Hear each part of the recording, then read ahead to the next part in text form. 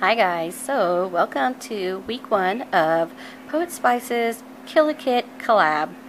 So if you haven't seen my Kill a Kit video, you can go and check that out. I'm going to link it below, and I'm also going to be linking all the other participants in this collab.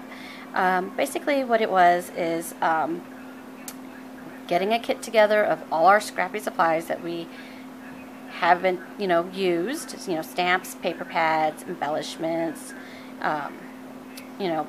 ribbons and trims, such and such. So you put it together, and then over the months of July and August, you create projects with that kit, and every Sunday we're going to be posting a video of the projects that we made.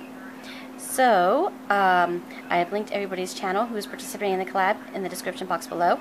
Go by and check them out and subscribe. So, this is the main paper pad that I have in my kit. I have some smaller ones and another 12 by 12 pad, but this one I'm really focusing on. I'm hoping to create things for my craft room. To put on the walls and stuff. So that's basically what I'm going to be using this paper pad for. This and another project, which will be my very last project. So every week when I show you my paper pad, it's not going to be necessarily that I used most of it on that week's particular project, but as I'm working through these next few weeks, I'm going to be putting together a main project, and that'll be the very last video. So you'll be seeing this paper pad decrease. But this was a brand new paper pad, 180 sheets. It still had the stickers on it.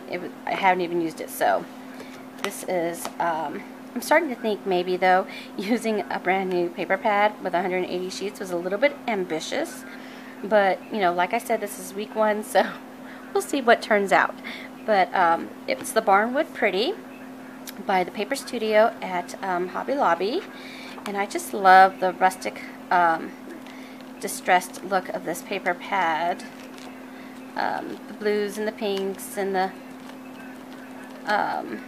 they have some greens and they have yellow, they have purple. So what I decided to do is really dig into my stash and see what I had and try and use it.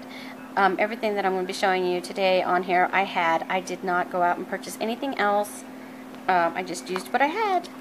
So let me show you the paper that I used.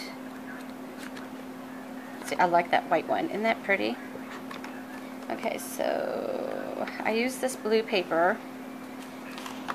I don't know what pattern it is. I can't find the pattern. I may have already used it. So, alright, I'm just going to show you the project. I decided to make a ultra canvas for my craft room wall, and let me raise this a little bit. And what I decided to do was make some teacups. I had seen a card on Pinterest, and it was a card and it just had some like paper teacups sticking out of it, and I decided to try and make the same thing more or less, but on a canvas. So this is like an 8 by 10. I just painted it the blue because that's what my craft room is.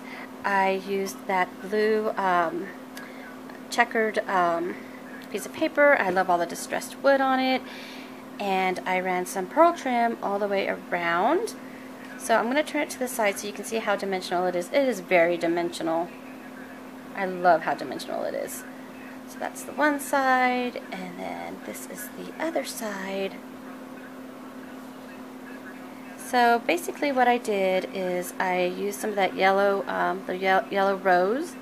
I took a sheet of that and I just kind of freehand cut a shape to make a teacup, and then half of the saucer down there, and then I just put a little strip right here that was left over for the handle of the teacup.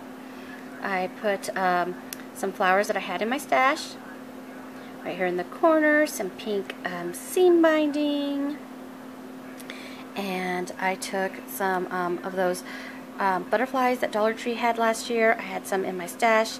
I only had like 3 or 4 left in the package. I think it was 4 of them. I have one more left, and I decided to use all of them. So that goes there. And then inside of this teacup, I have a pink polka dotted teacup sitting inside of it. So there's the handle for it. And to match with the pearl trim, I just have a strand of pearls hanging out and a cute little bird. And I have some purple flowers that are sticking out right there, and those were gifted to me by Tina Kappa. She had granted my wish on Crafty Lori's channel. I think it was like last month or something. And so I had those. And then on the top one is this really pretty floral. It's like white with little pink flowers. And here's some more of those purple butterflies. So let me adjust my camera here so I can show you the top one. Okay. So the top one is kind of like sitting like, you know how when you stack your cups and they may not sit right, so they kind of teeter-totter over. So there's that one. It's kind of teeter-tottered, and I just have a bunch of flowers just cascading outside of it and down the sides. And there's the handle for that one. I love the way this came out, and it's definitely going on my craft room wall. And I just love it. I was kind of intimidated because I didn't have a template or a pattern for the cups, but it all worked out. And I think it's very dimensional and super cute. I just love the way it came out. And I love how I didn't have to distress anything because it was already distressed. When I did paint, I did put some of the blue paint on the paper itself, so it would just kind of blend. But there's that dimension. I love it. So let me know what you guys think. And be sure to tune in every Sunday to see everybody else's collab videos. And I will be having a couple of giveaways along the way. It just depends on what video I post. So be on the lookout for that. So thanks for watching, guys.